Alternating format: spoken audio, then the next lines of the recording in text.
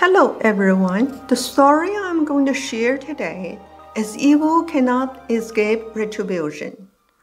During the Yuan Dynasty, bandits in Guangdong crossed the Yangtze River and occupied Gua State and Zhenjiang. The Yuan imperial court sent large army and gathered all the naval ships at Jiao Mountain, blocking the bandits from crossing the sea. One of the head generals, Li, was originally a helmsman on a military ship. He later became a general because of his super performance. He acted recklessly and often went out at night to rob people. An elderly couple and their entire family sailed from Yangzhou to the south. Just as their boat passed General Li's ship, he cast up a hook and caught it. He boarded their little boat, claiming he needed to inspect it. Li's crew jumped onto the old couple's boat, knocking down old baskets and boxes. They took away more than 200 tubes of silver and a box filled with gold and silver jewelries. The old couple tried to get their items back, but in vain. They begged the robbers, "Just leave us enough money so we can buy food." But Li refused. The old man was very upset, but had no way to appeal their plight. He said, "The world is descending into darkness. When will we see the sun again?" Seeing this, he began to turn the boat around and prepare to leave. Li worried that the old man would go to the local government and complain, so he tried to trick the couple and said, "I'm just joking with you. It's getting dark, and it's not easy to steer the boat at night. Please wait until tomorrow. I will return your items to you." Then he fastened the old man's boat to his ship. At midnight, Li used the giant rudder from his ship to strike the old man's boat. He smashed it and it sank. The elderly couple and their 2 sons and their wives and the children, the total 11 people died. Li was indifferent. 15 of Li's crew participated in the murder.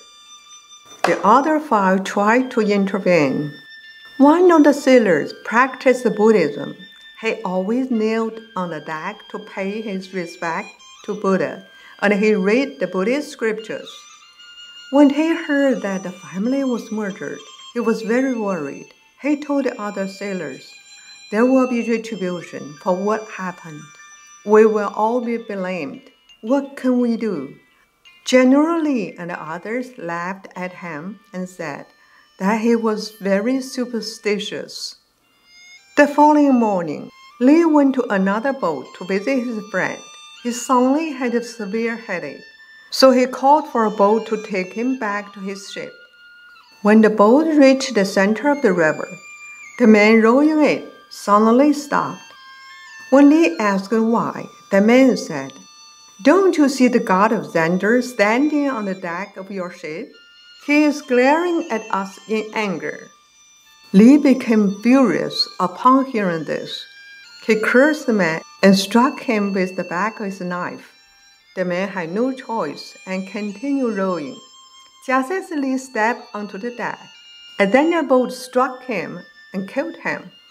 Hearing the sudden clap of thunder, the sailors all ran to see what happened. At that moment, another thunderbolt came down, and Li's ship was split in 2. The back half, where Li stood, immediately sank into the sea. The front half still floated. The sailor who believed in Buddhism was below deck reading the Buddhist scripture. When he heard the thunder, he also hurried out and saw that only half of the boat was left. He was terrified and called for help. Someone heard his cry and came in a small boat to save him. As soon as he got into the small boat and turned back to look, to his surprise, the front half of the boat had already sunk into the sea. The 5 sailors, who did not participate in the family's murder, were caught by the thunder and safely deposited on the beach. They were unconscious. When they woke up, they said they saw God dressed in golden armor pick them up before the ship sank. For many years, people talk about what happened to General Li.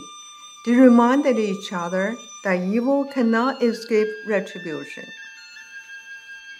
Thank you very much for listening to the story. More touching stories will be ready for you if you just subscribe it. Thank you again.